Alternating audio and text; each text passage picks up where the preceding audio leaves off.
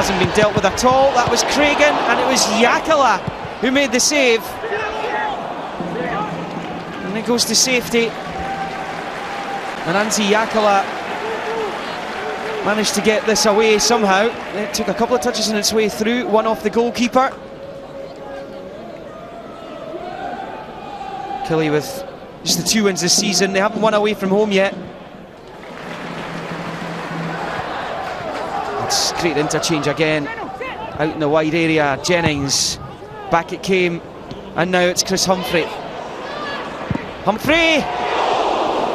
Well, this save's even better from Jaakkola because it's deflected on its way through to him. Just like the Cragen effort earlier. This has taken a nick off McKeown.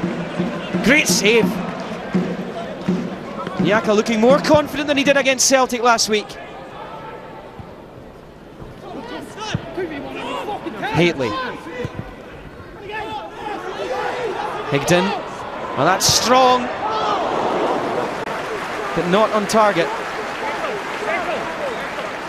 Higden had options. He had Tom Haitley moving into a good position. He decided to go himself. Kenny Shiels looking for his first away win as Kilmarnock boss since taking over in March. Haitley. What a great delivery. Well, Jaakkola clawed at this underneath his crossbar. Cragen with the rebound into the roof of the net.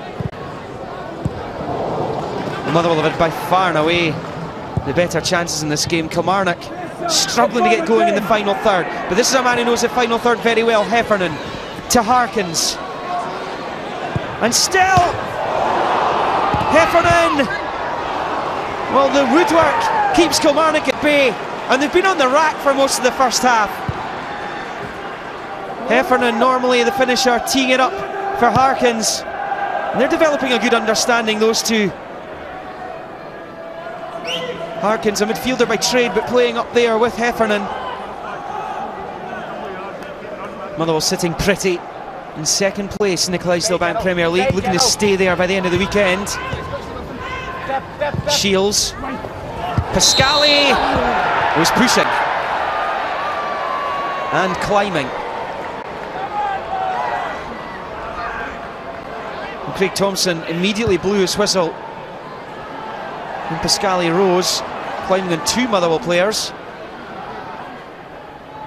And it doesn't count.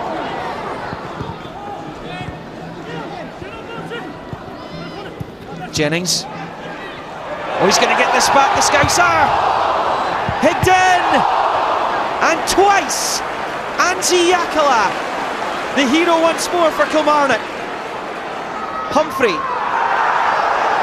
Well, tried to keep it alive. He couldn't. But Jaakkola very much alive this week. First from Jennings, then from Higden. Great double save. Adding to those in the first half.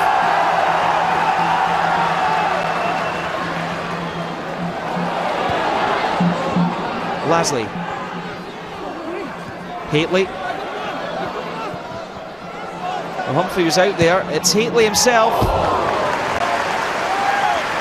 And Jaakkola delighted to see this fly beyond his post. Tom Haitley's always a threat from the edge of the area.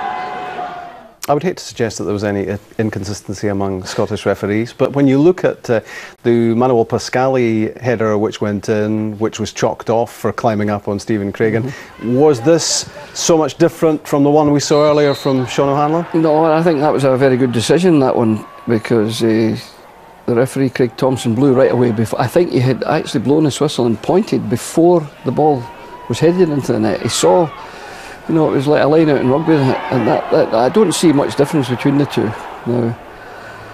In fact, very little difference. Bobby Madden was the referee at Paisley. Craig Thompson was the referee. Well, I'm not criticising. I don't like to criticise a referee, but you're asking me about inconsistency, and I felt in our game with the celebration there was an inconsistency in refereeing. There was an inconsistency there because different referees, of course, but clearly a very, very similar incident. How come you never got Motherwell to second in the league? No, great credit to Stuart McCall. He's done a marvellous job at Motherwell, no doubt about that. He's got the place buzzing, I've spoken with the players. They're all, well, not all, but many are still in touch. And they're full of praise for Stuart, and so am I, because I think he's done a tremendous job. You laid the foundations there, didn't you? No, I'm not.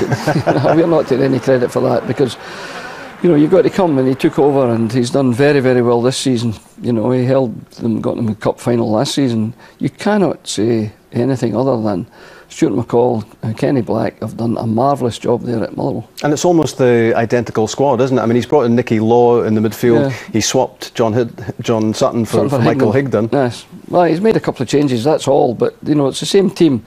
You could say the team could play itself, but it needs direction, it needs management. And I do see changes in what he's done.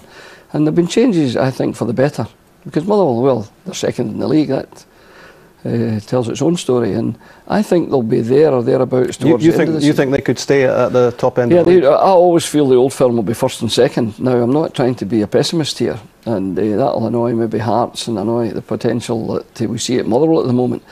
But Motherwell's problem will be if they lose players through injury or suspension, because the bench have they've got very talented players there, but they're young and inexperienced, and they haven't got a lot of depth of quality to call upon. Now, they're smashing boys there, and great boys for the future, but we know to our cost. The boy McKeown come on, and scored against us. Yeah. And he's on the bench, and they've got Jonathan Page. They've got and of course Stephen Saunders, very unluckily a long-term injury.